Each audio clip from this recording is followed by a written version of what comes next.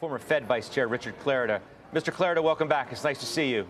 Good to be here. All right, so they're concerned about, inflation remaining sticky, if not ticking back up, and possibly having to raise rates even more. What are your own expectations? How many more hikes do you think are in the cards? Well, I do think the Powell Fed is data dependent right now, but I've also thought, and after reading the minutes today, continue to think that the risks are that we do get in one more hike this fall. At the June meeting, the SEP dots indicated that most folks thought that a July hike and one more would be required, and I'm leaning in that direction now. They could get data that are sufficiently positive for them that they could be done. But these minutes read like a committee that is worried not just about the baseline, but about the risk. And as your quote indicated, the risk are to the upside on inflation. Wow. So, one more is I was wondering whether you were going to suggest that even more than one was potentially necessary. That's all you see? Because I feel like the market would take that as a big W. Well, it could. Right now, the pricing, as I look at my screen, is under a 40% chance of getting in that additional hike this year. So it's certainly not priced in. No, I agree. I think they're close to done. They've hiked a lot. They're in restrictive territory. I think that the debate does turn at some point to how long to keep rates in restrictive levels. But on your specific question, I do lean in the direction that there is one more hike in the pipeline this year. I'm curious as to your reaction to, the Atlanta Fed, their GDP now. Now, it's not a forecast. It's now 5.8%. Still got a lot of eyebrows going up, right? So if they're even close to correct. Yeah. What is the implication, obviously, is that the economy is pretty darn strong.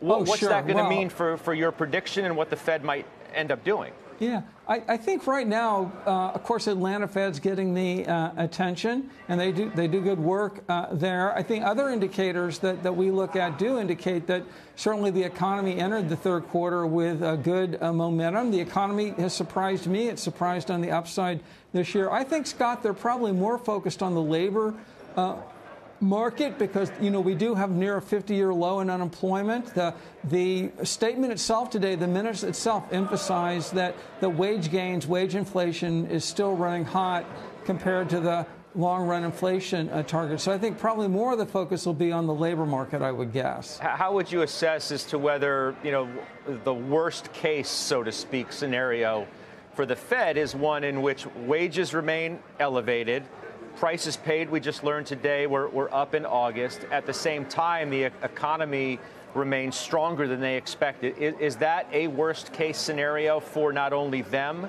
because it really puts them in a box, and for the markets? Well, yes. So I think our baseline view is that the economy next year does downshift with inflation running in the twos.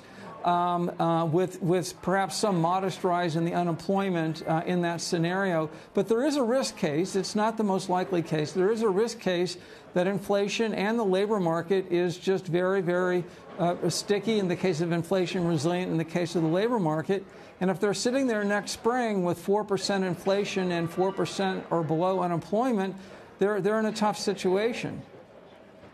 Do you feel like we're done talking about the possibilities of a recession? Now it's the debate of either soft landing or no landing, or do you feel like it's still a risk that needs to be taken seriously?